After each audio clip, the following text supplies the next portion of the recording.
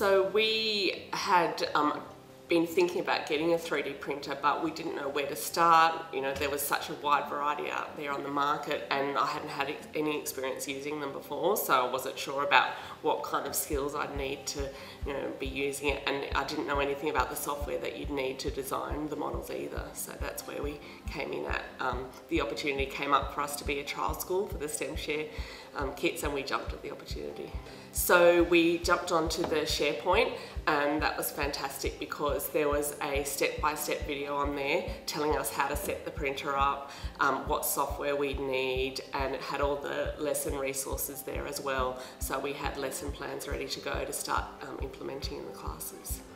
Initially that's what we thought it would be, that it's like another added extra, but once we started looking deeper at the lessons, we just saw so many opportunities for integration, particularly with the 3D printer, like mathematics.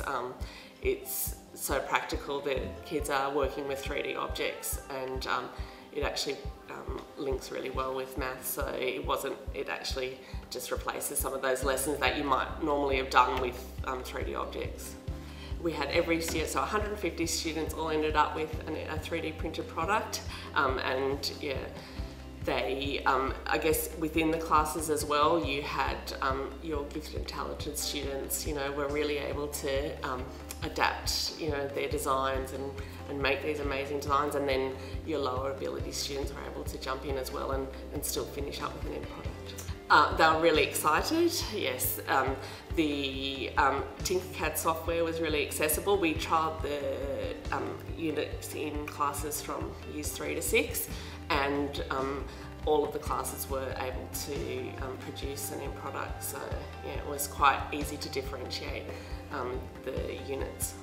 Yeah, I guess they appreciated having us team teaching in there with them, so they were almost like students in the classroom initially. They were learning along with the students, and we were able to help them with any troubleshooting issues, and then the teachers who were already had maybe used some 3D design software before, they were able to bring their knowledge in and help enhance the units as well. We mainly stuck with the Toy Story unit, but there was lots of talk about how they could then adapt, you know, the use of Tinkercad for other projects next year.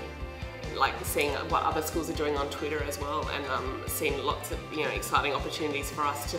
So now that we've trialled the 3D printer, we're going to purchase some for next year, and I've seen opportunities for integration with some of our science units as well. Like I saw one of the schools that was studying classification, and they got students to design different birds from different species, and I thought, you know, we do classification in stage 2, so what a way to, you know, get students to apply their learning. Would be amazing.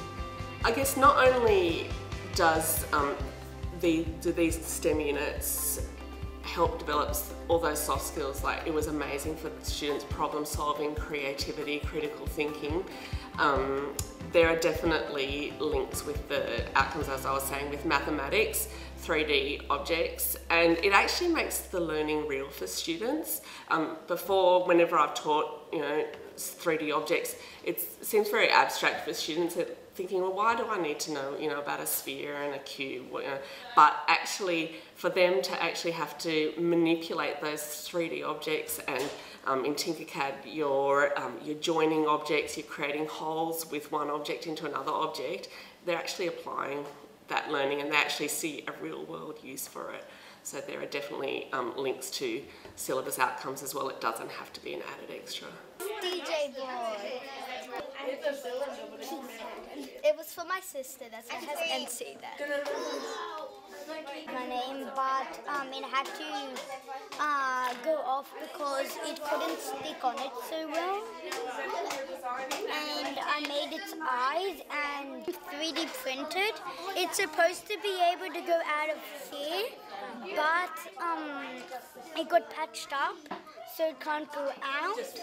I think jump onto that SharePoint because we'd never used a 3D printer before, and I was apprehensive about what technical skills I'd need to actually use it. But those videos were so easy to follow, and again with the design software, the videos are step by step.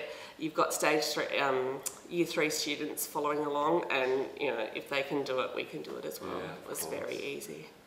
Well, again, with the new science and technology curriculum, it's all about learning about that design process. So we didn't jump in straight into Tinkercad. We studied the history of toys, then we had students doing their 2D designs, sketching up their toys, and that was really valuable for them to then go into the design software and think about how to convert, they'd all had these amazing ideas for toys, but then actually to convert that into a physical design, that was a great learning process for students. And then when we started printing some of their designs and they didn't actually necessarily look the way that they had envisaged they would look, from using the Tinkercad software, again, that was another really valuable learning opportunity for them.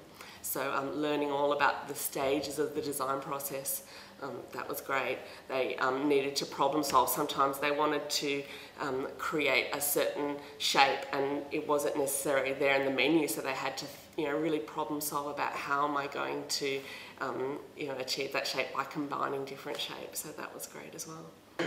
Don't forget to put in your supports when you're splicing your model, because we've had a few spooling issues where if you don't put your supports in, then the filament starts to spool, and then often you've sort of wasted, you've sent it off. Maybe I set something to print overnight and they come into a nice big pile of spooled filament in the morning. Sometimes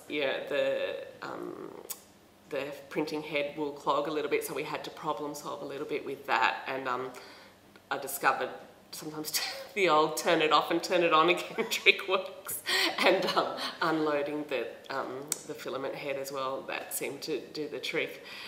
Maybe if you can, printing like a smaller version of your design first, because it's obviously a lot quicker, and then if you can sort of troubleshoot and then maybe make it bigger and then do the big 4-hour prints after that, after you've sort of troubleshooted all the design issues.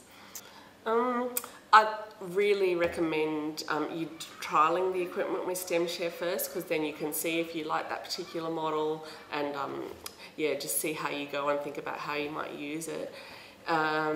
We used Seesaw with our unit as well, which was really valuable. So we had children taking screenshots of their designs in Tinkercad. They took photos of their initial 2D designs, and then they took photos again of their final 3D printed product, and that was so valuable when reporting time came, because we could see, just pop into each child's Seesaw account, see their learning journey where they'd gone from their initial design to their final printed 3D product, and assessment was really easy. Then you could just see the different levels of design from the different students, so that was fantastic.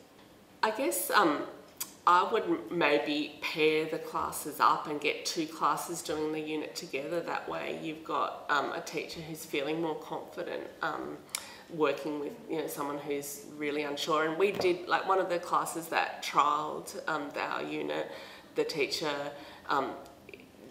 doesn't like to use a lot of technology and doesn't feel very confident, but by the end of the journey, she was really supportive and just could see the value of what the children had got out of it, and they're so engaged. It's fantastic. We're doing the Stuart House Me Feed, so we're raising money for Stuart House. Because you're giving money away to someone who needs it more. We can learn and then also help other people at the same time. I think it's a place where they're taking homeless people or refugees. Yeah, for kids with troubled lives. I'm a bit nervous. I had no idea how the software would work. And also it was a bit challenging to think, I have to build something out of nothing. I had no idea what I was going to build. Well, we knew we had to design a toy. It couldn't be a moving toy because we couldn't have a way to put something electronic in it. So I thought of a pencil topper because that's something that a toy that I used to like. My friends realised that it was already a product, so I had to change it quite a lot. Well, I knew I wanted a plant to do it on. Well, for the beginning part, we did these tutorials on the software. I found it hard to move everything around, but the tutorials were really helpful and I learned a lot through that. So I think most people could use it, yeah. I was originally going to do a model of Sydney Airport or another famous landmark, but I chose this one because Sydney Airport's a bit too flat. Yeah. So first I had to decide what I was doing, and then I had to make the base first because there was no prefab base for the bottom. We did present them in class, and we did a voting process where people voted for their favourite toy. Whilst we were designing them, we were also recording how we were going with our project, and at the end we presented our recount of the project, and we also did a pitch about why our toy is the best. Maybe for geography, you could do you could design a little city for a new country or something like that. Art, maybe we could bring our drawings to life. And also say that teachers should get involved as well, because none of our teachers designed a product. You have to be persistent, because if your design didn't work firstly, you couldn't just give up and make something new. You have to keep on improving on your design as you go along. Patience and persistence was a big one, I think, because a lot of designs, it had a malfunction in the software. We had to adapt it and just keep trying. For example, I had a flower on here, but it wouldn't print, so I had to add more details elsewhere rather than having a flower. And also to be ubiquitous, to always learn from your mistakes and improve on it next time.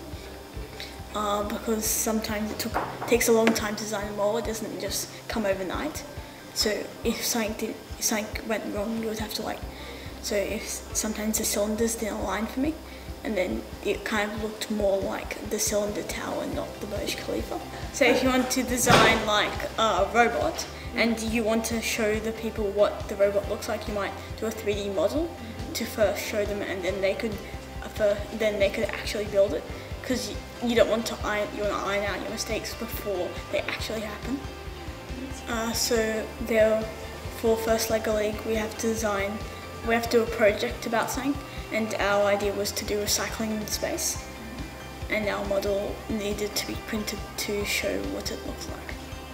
We used carbon fibre to print spare parts and fix spacecraft defects in our idea. How do you decide what's $1 and what's $2? This is $2, that's $1. Size and how it made and the details. Cool, creative and unique. Yes, they are. Hey Marcus, your turn. What's your sales pitch? They are all designed by Lane Cove West students, and they're going to a good cause. Thank you for visiting Lane Cove West. Bye!